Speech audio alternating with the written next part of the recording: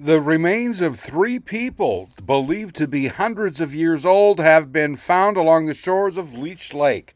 This in from the Cass County, Minnesota Sheriff's Department and Leech Lake Tribal Police. Quote, in the evening hours of August 31st, Cass County Sheriff's Office received a report from a group of wild ricers that they had located what they believed to be human remains in the area of Gould Township on the shores of Leech Lake.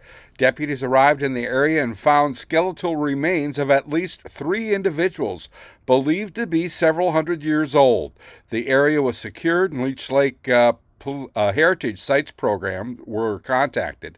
Representatives responded that evening who confirmed the deputies' findings. Steps were taken that evening to secure the remains, and the Minnesota Indian Affairs Council was also contacted and is assisting with the process.